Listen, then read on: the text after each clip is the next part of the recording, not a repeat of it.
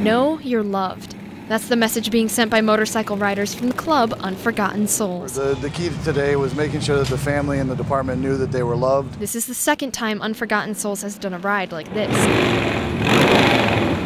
About 160 riders participated, placing flowers at Middlebrook's memorial at the fire station.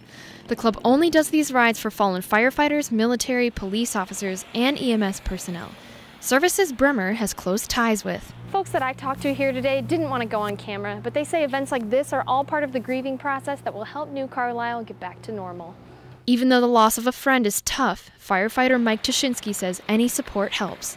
This, I think, unfortunately, is all part of the grieving process, but at least they know that they're loved, but more importantly, that Jamie was loved and respected. This experience for Tushinsky and other loved ones has been emotional, but for riders like Bremer who never met Middlebrook, he says the bond of brotherhood makes the trip worthwhile. Whether we knew him or not, if we had the ability to, we'd ride to Florida to honor a firefighter or a cop that had fallen down there if we could. In New Carlisle, Molly Jurasek, Fox 28 News.